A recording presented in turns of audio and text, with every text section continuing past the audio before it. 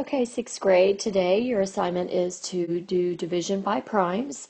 And remember that you have to do it this way today only. If you don't like it, you don't have to use it again. You just need to learn how. What you're going to do is when you start with a number, in order to find the prime factorization of it, you're going to divide by a prime number.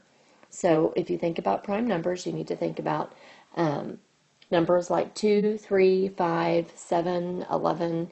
You can use your factors list and look at the ones that have a P in the prime or composite column, and those are the numbers you're going to be dividing by. They're usually the smallest numbers, so they should be pretty easy to figure out.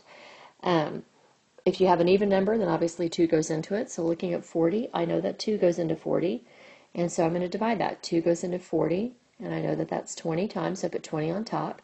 And since 20 is not prime, I'm going to do another division box on top of it. And we're going to make some layers. So I think about what goes into 20, and again, I know that 2 goes into it because it's even, and 2 goes into 20 10 times. And here you can divide by 2 different numbers because 10 isn't prime, so we need to do another division box. And I know 5 goes into 10, so I'm going to divide by 5. 5 is prime, so it can go on the outside. And 5 goes into 10 2 times. So your prime factorization are the numbers that are out here. Since 2 is prime, that's when we divided the 5 into 10 and got 2, since the top number is now a prime number, you're done. So you would then write 2 times 2 times 2 times 5. Go ahead and put them in order from least to greatest, and that way it's easier. Here's another example, 160. This is a pretty big one, so I bet it'll be kind of long. But again, I know it's even because it ends in 0, so I'm going to go ahead and divide by 2. And 2 goes into 160 80 times. So then we divide 80 because it's not prime, and I'll divide it by 2.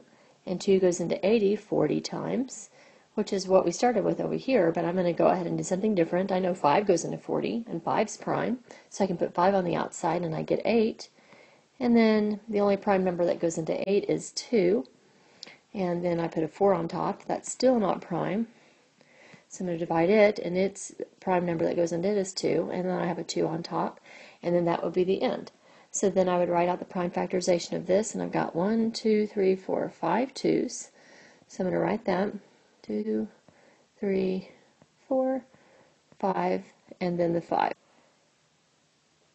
All right, and then the 5 at the end. I'm not sure where I stopped, but anyway, so there it is. I'm going to do one more example. Let me see if I can make one up real quick. Let's do 261. Let's just try that. Okay, now that is an odd number, so I know 2 can't go into it, and it doesn't end in 0 or 5, so 5 can't. But if you remember 3's, 3 goes into anything that adds up to something divisible by 3. And these 3 numbers add up to 9, so I know 3 can go into it. So if I write 3 on the outside, then 3 goes into 26 8 times. That's 24, which means there's 2 left over. So I put a 2 on the outside. 3 goes into 21 7 times. And again, if you're not sure if it's prime, you can use your factors list to see if it's prime. Or you can think, okay, well, let me try to divide by 3 again. 8 plus 7 is 15, so since 3 goes into 15, 3 will go into 87. So I can divide it by 3 again. 3 goes into 8 2 times, and then there are 2 left over, which is, I would put in front of the 7, so 3 goes into 27 9 times. And again, if you're not sure about 29, look at your factors list, and if you did that, you would see that 29 is prime. So the prime factorization of 261 is 3 times 3 times 29, and that would be it.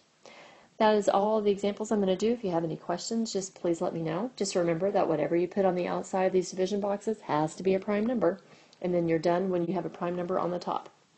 That's it, and I will see you guys tomorrow.